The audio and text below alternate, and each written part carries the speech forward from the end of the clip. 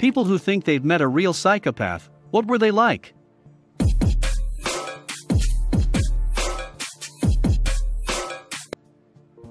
My dad was a psychopath.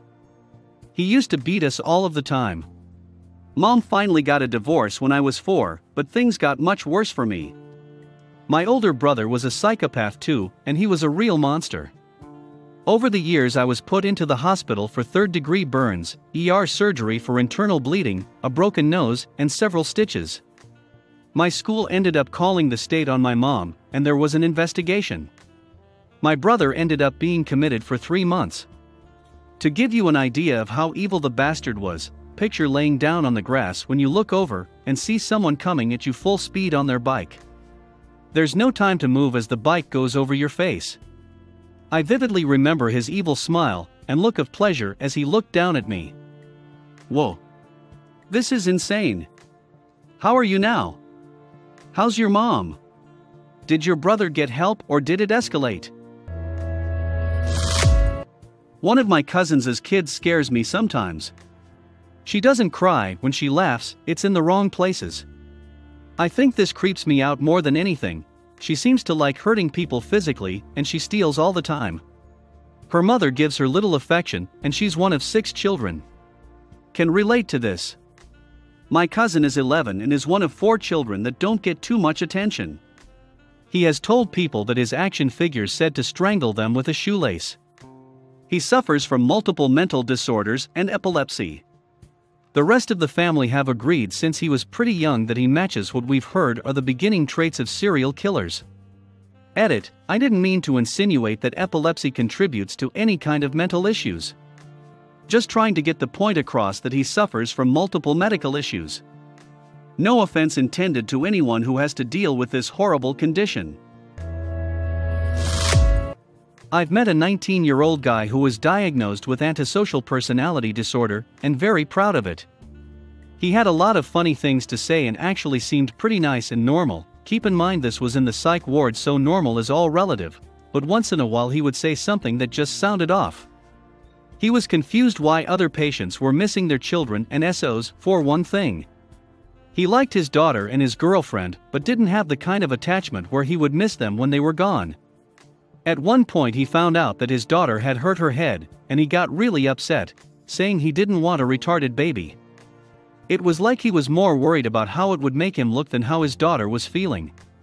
I do think he cared about his family, but the way he talked about them seemed more like how someone would talk about possessions they're proud of, not like actual people. I knew one very closely for about a year.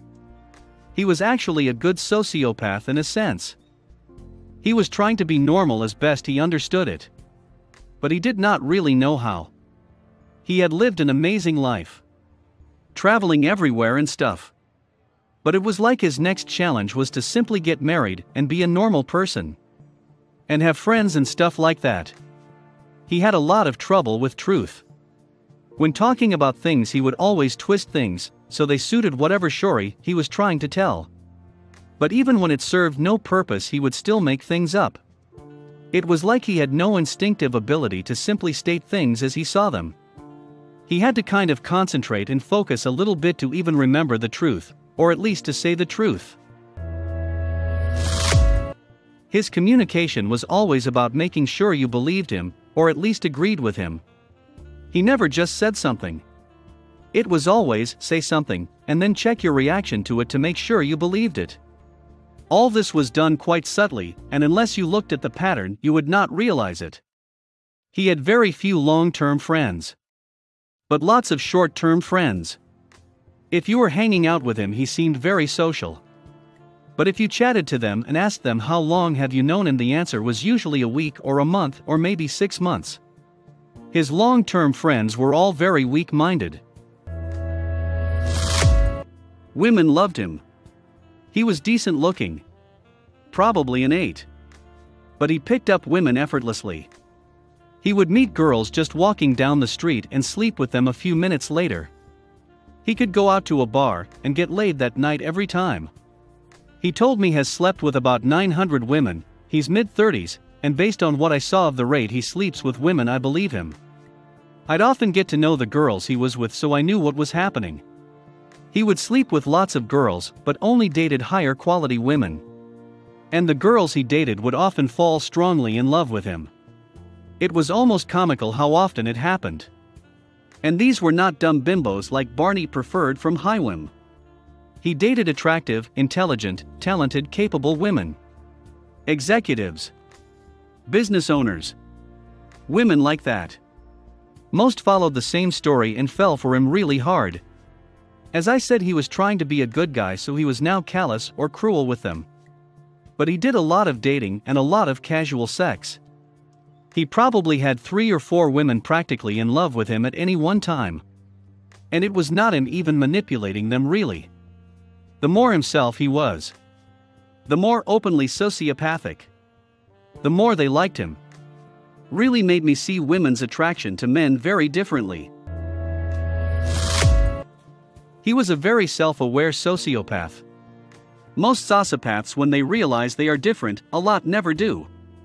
They are not good at introspection, come to the conclusion they are a superior type of human being. Their lack of empathy makes them more capable, in their eyes. This guy did not think like that. He was aware something was missing. Once or twice he made allusions to being empty inside. Like life was just a long boring video game, and he was doing stuff to keep occupied until he died. I think he could sense other people were feeling things that he could not. And he was attempting to copy that by mimicking their behavior, but it was not working. It made me realize that describing sociopaths as lacking empathy misses the point. It's not they cannot feel empathy for other people. It's that they can hardly feel at all. They cannot feel empathy for another person's pain or loss. Or their sense of violation, because they don't feel those things for themselves either. They only feel a very small set of emotions. The vast majority of human emotions are completely inaccessible to them. Smart. Charming. Let me go back.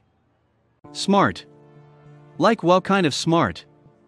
No social filter, not like people who claim to have Asperger's, but in a way that you would usually laugh along with him at someone else's expense or nervously chuckle and change the subject. From the girl's point of view, he was often the subject of conversation since he was somewhat charismatic and magnetic. They said he was a 7-ish, but something about him made him a 9. Talked quite a bit but never about himself, although you never really noticed that until later. Unsettling, but you didn't realize it until later. Can't say I miss hanging out, but I wonder what he is up to. I really liked the way you wrote this. It really delivered the message in a unique way. He was 16 and worked in the kitchen. I thought he was 20, 21. He brought beer to work and quietly went through a 6-pack a shift. Had total lack of affect, never joked, never smiled. He was real quiet, never talked about family, school, friends, girlfriends, partying, hobbies, sports, nothing. He had some weird friends I'd see come to the back door at work, lots of secret whispered conversations. After 6 months he quit, and I'd see him around, but avoided him. He made the headlines a few years later when he was murdered. Seems he'd killed 12 or 13 people in a 2 or 3 year space. He brought beer to work and quietly went through a 6-pack a shift. Had total lack of affect, never joked, never smiled. He was real quiet, never talked about family, school, friends, girlfriends, partying, hobbies, sports, nothing. This part had me imagining Matthew Mauavera dispelled from season 1 of True Detective. I went to middle school with a demon. He had that blank stare, but you knew something was off look constantly. He would goad people into attacking him, beating the shit out of them, and landing a suspension instead of expulsion because it was technically self-defense. I once watched him beat up a guy with glasses. First punch broke the glasses, and he got a piece of glass, or metal not really sure, in his hand and continued punching the other kid, lacerating his face. It was a bloody mess, my friends and I still about it. Thought maybe he just was violent. I made friends with him as a safety measure. Some kid messed with me in gym class. This guy broke the bully's collarbone in a wrestling accident.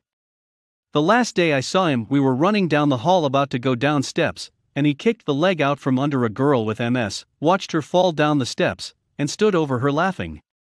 Fortunately, a teacher saw it, and he was removed from school. I felt horrible, and luckily she was as okay as one can be. I've looked him up online and a few misdemeanors, but nothing serious in this state. I worked as a parole officer for a while and had an offender that I would classify as a sexually deviant psychopath. The first crime he was arrested for was kidnapping, rape, and assault of his female cousin. He and another offender brutally raped her at gunpoint in his vehicle, and then threw her out of the vehicle completely naked and left her to have to walk to find help. While in jail, he raped a male cellmate and was put in solitary. He was convicted of all charges except the rape. During his time in prison, he raped again. While he was released to parole, he was arrested and charged with the rape of his sister and a child. These charges haven't gone to trial yet. His crimes were absolutely horrific, but even more terrifying was just how seemingly nice he was. I've known many friends who knew him in school or from work, and they all talk about how he always seemed so sweet and caring.